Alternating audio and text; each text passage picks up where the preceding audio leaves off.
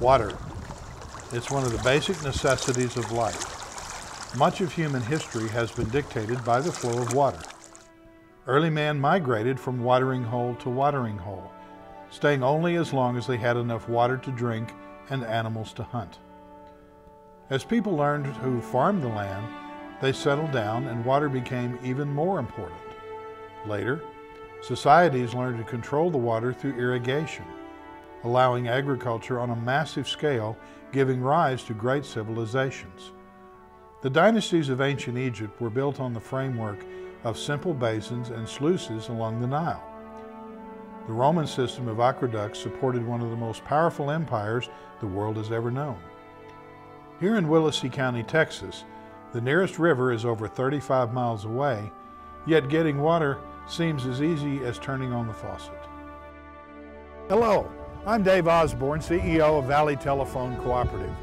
In the next few episodes, we'll be exploring the industries and technologies that drive and support our local economies. Today, we'll be taking an in-depth look at Willacy County and the Delta Lake irrigation system. It was here in the early 20th century that the farmers, businessmen, and community leaders gathered together and created what was at that time the largest irrigation system in the world, bringing a thriving farming economy and change to the face of South Texas. Theirs is a story of hard work, perseverance, and ingenuity that exemplifies the spirit of the men and women of our communities.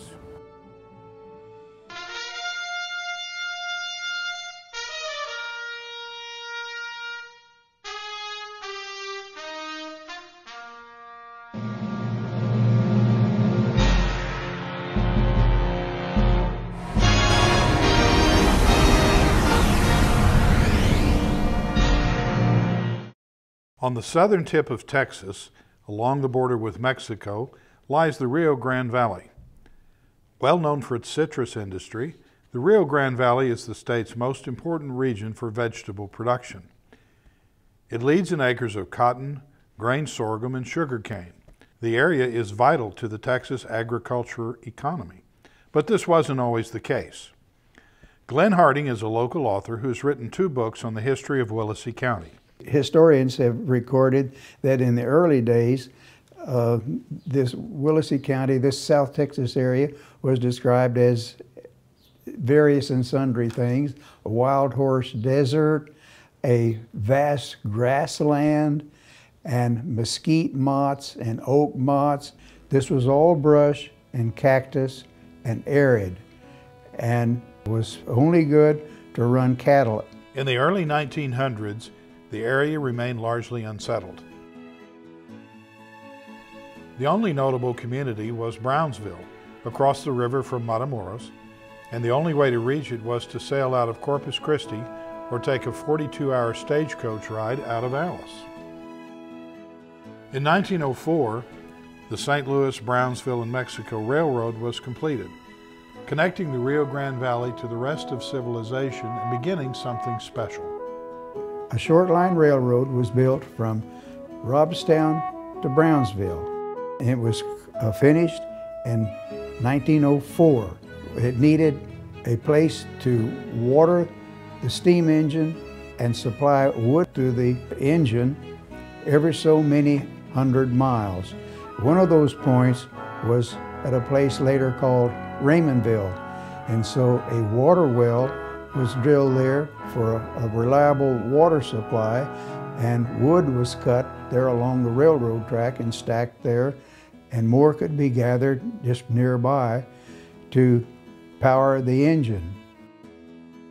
Wherever the railroad went, people soon followed, and Willacy County was no exception. And these people, mostly from the north, noticed something different about the climate in South Texas. Instead of having a one-season growing period in the northern states, that because it was snowy and icy and freezing other 5 or 6 months out of the year, down in the magic Rio Grande Valley, it didn't freeze, hopefully. And you would have a summer growing season and a winter vegetable growing season, there are some vegetable crops that lend themselves to growing in a cooler climate. And so those crops can be grown and harvested and started in the winter months. About the same time, the results of a joint federal and state environmental study were announced. Test and analysis made by the federal and the state government experts proved that the soil of Willacy County was the best in the world for the cultivation of citrus. The black Victoria sandy loam was perfect for the growth of citrus trees and the economy of the water usage. Like many men of the time, W.A. Harding knew a golden opportunity when he saw one, and he wasn't about to pass it up.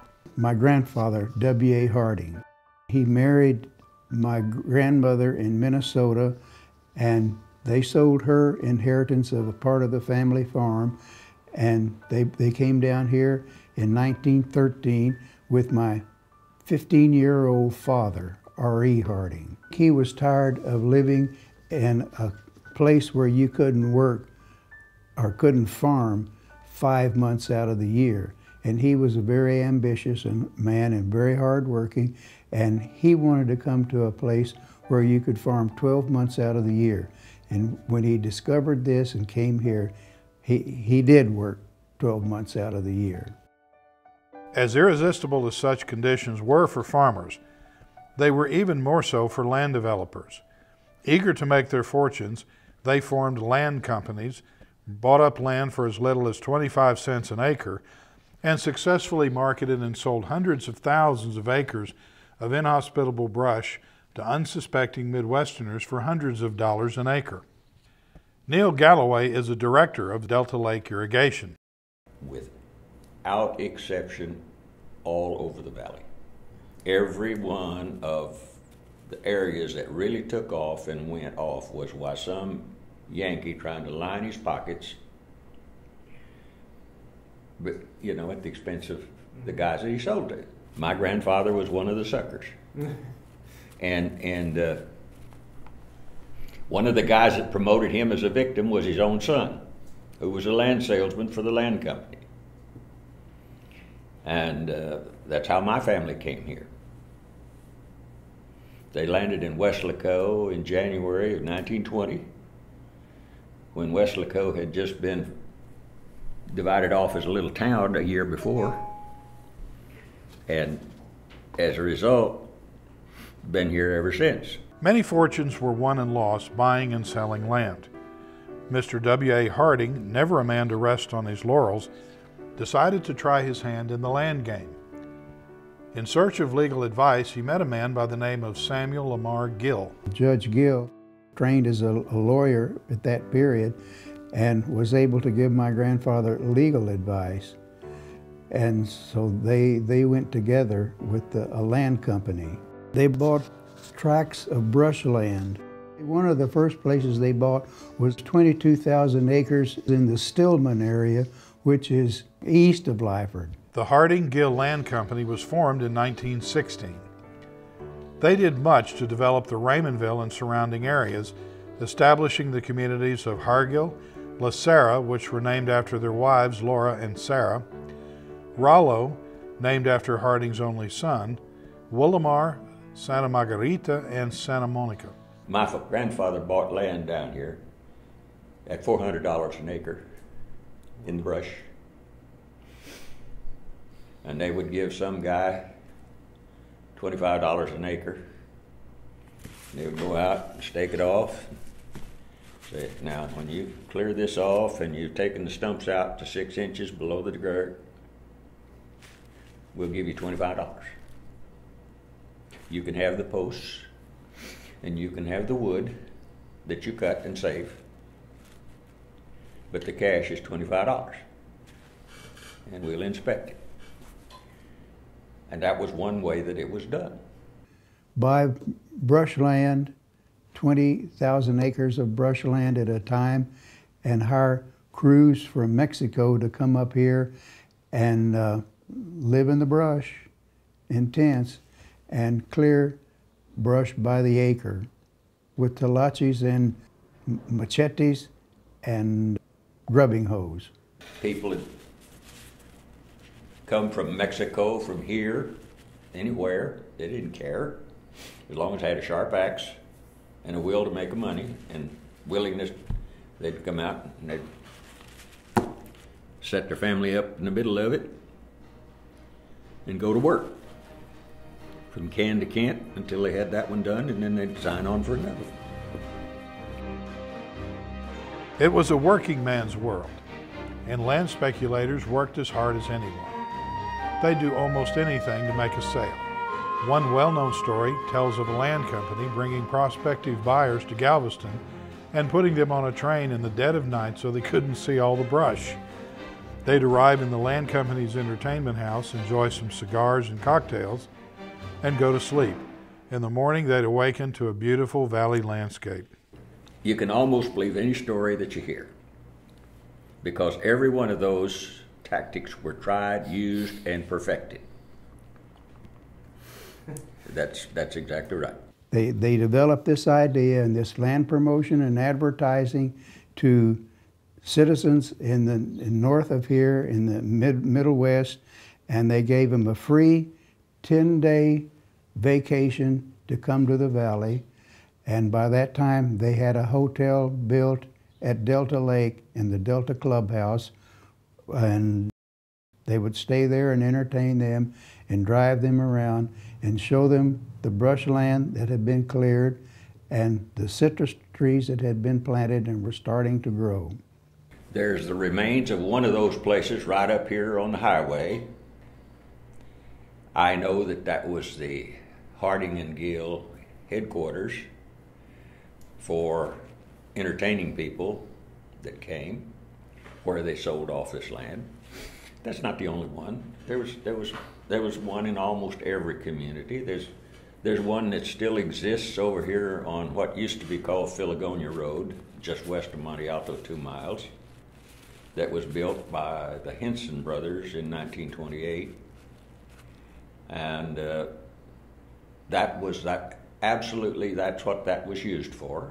This one wasn't that big, but this one over there was a big home that was designed for the person that was living in the home to have house guests of maybe 6 to 10 people, which they brought in a 2-car caravan to come down here to try to show them land and sell them land in the valley.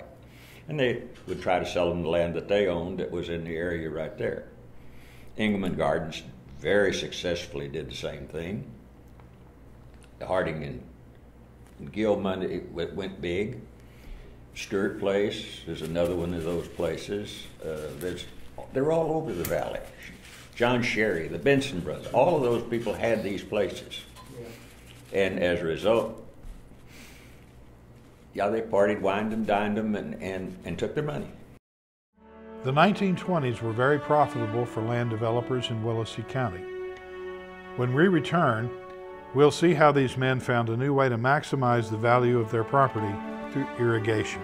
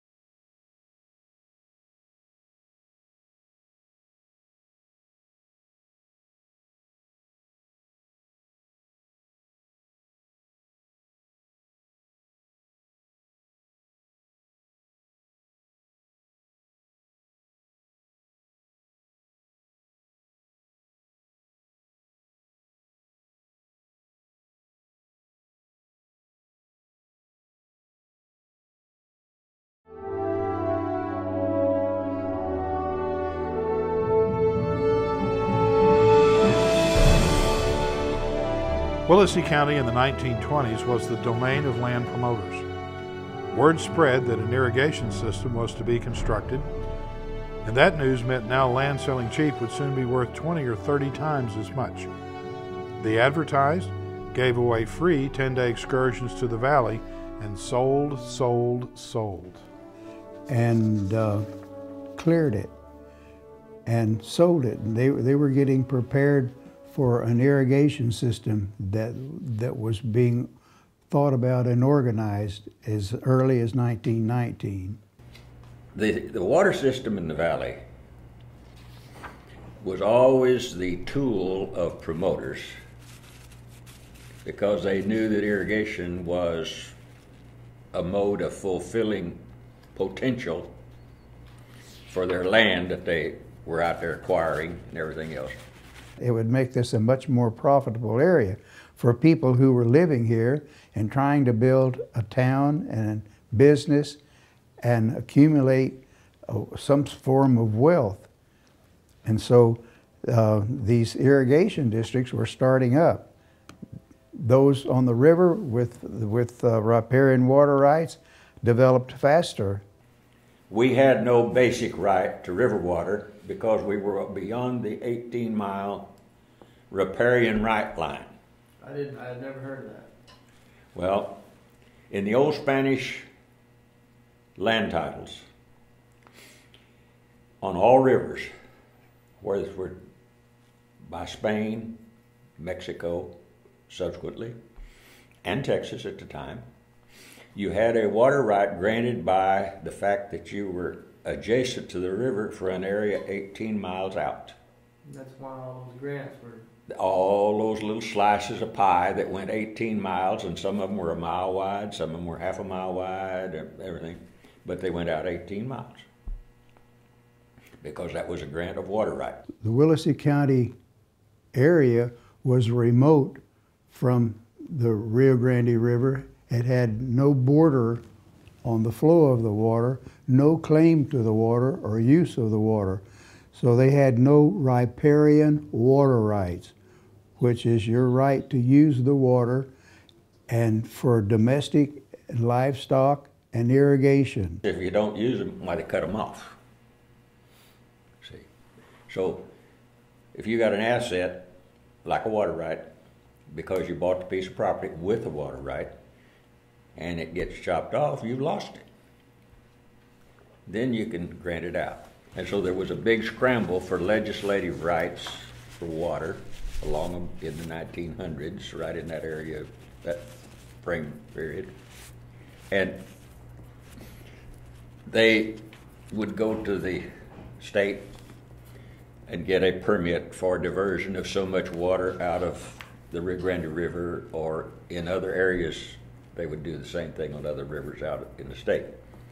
And the Rio Grande River was almost over prorated by 1910. In an effort to provide water to the county, many irrigation companies formed, but none were successful. Some of those efforts, in fact nearly all of them, were private efforts.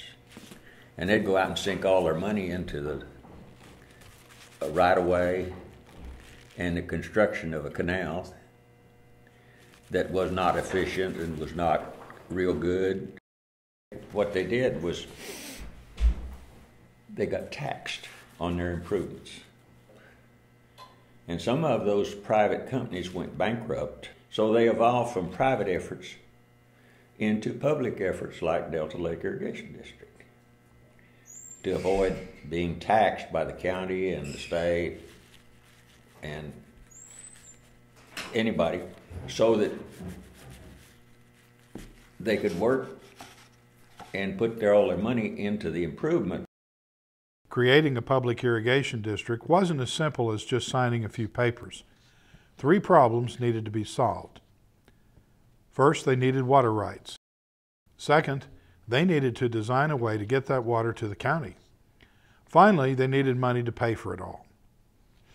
The solution to the first problem was simple. But they did not buy the water rights per se. They went to the state and petitioned for them, and they were granted. They ended up having to settle for secondary rights. In other words, surplus water only. They were claiming the water that was lost into the Gulf of Mexico during the two flood stages of the Rio Grande River. Well, that's a poor way to sell an irrigation district if you're not on the river. Excess water was better than no water, and so the people of Willacy County moved forward with plans for their new public irrigation district.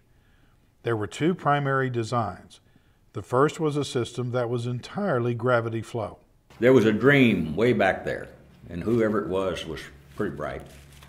But they dreamt of putting in a gravity canal from the Rio Grande River across the brushland from above Roma to here, to Delta Lake.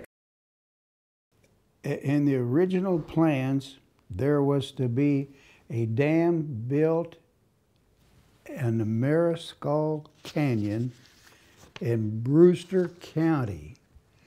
And that was factored in. And then they were going to build a gravity canal from that dam to the valley in Roma, and then on to the valley, and it would go cross country and be contained in canals.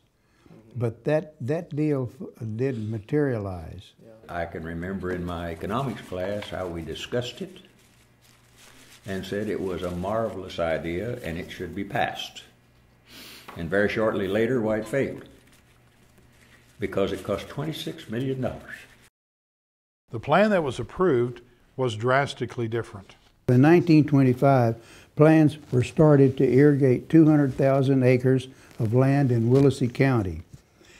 With floodwaters from the Rio Grande River, it would be comprised of the old Union Irrigation District in Willacy County that would distribute water pumped from the river at times of flood from a pump house, and they designed it in Mercedes up through a giant canal to the reservoir at Delta Lake, then throughout the canals and laterals. Included in the plans for the irrigation system was going to be a concrete main canal coming from Mercedes, concrete lateral canals, and concrete pipes to the fields. The water was to be delivered at the highest point in the fields so the farmer could run his water by gravity to his crops. The irrigation belt of the land would wind in a circuitous route around the irrigation district. To say that pumping water from the river at Mercedes and sending it up 28 miles to Delta Lake was ambitious would be a severe understatement. It would still be a costly feat by today's standards. In the 1920s, the cost would be $7.5 million. In order to move forward with the idea, the district would need to be funded, and that meant creating a new tax district.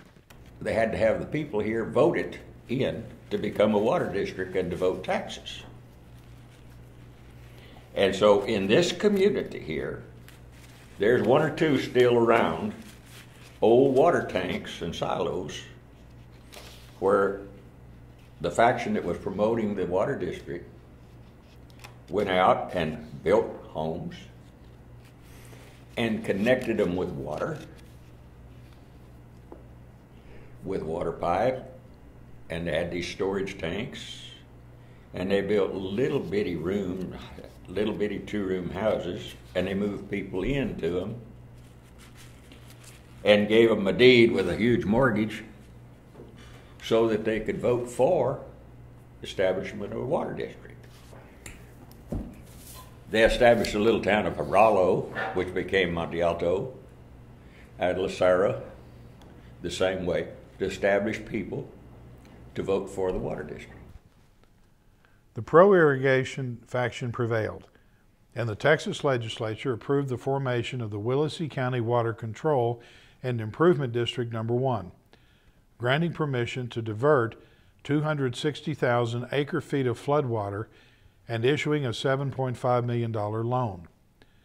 That meant that each member of the district would be responsible for paying $60 per acre. This did not go over smoothly. Then there was a large argument about, I don't want to be in the irrigation district. I can't afford the $60 indebtedness to pay off the $7.5 million, my share of that. So I can just barely afford to buy land at $35 an acre, but I want in, but not into the irrigation district. And so a lot of the farmers in the south part of the county decided to remain outside of the district, and there was some consternation about this, but finally a meeting that they held to discuss this problem in the Raymondville High School auditorium was amicably closed when there was agreement. Okay, you don't have to all go in. Just those of you that want to be included in the district will be included. It was settled. All the details were in place, and an election was held with votes coming in 20-1 in favor of bonding the district for $7.5 million. It was heralded as the dawn of Willacy County's new era, the largest engineering project ever attempted in the valley, building the largest irrigation system in the world. Then on October 29, 1929, the bottom fell out of the stock market and the United States plunged into the Great Depression.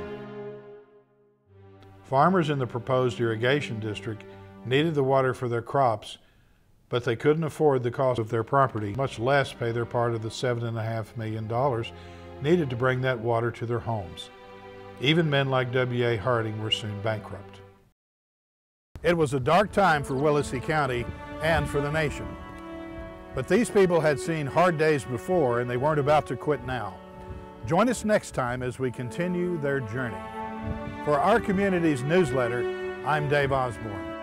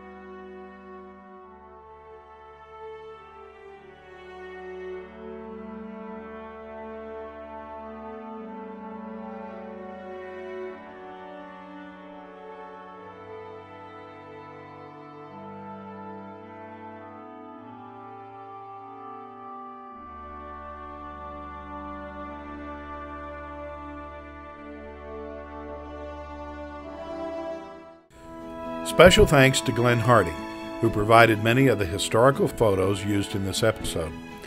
These and hundreds more are available in his two books, Willacy County History, The Early Years, and Rails to the Rio.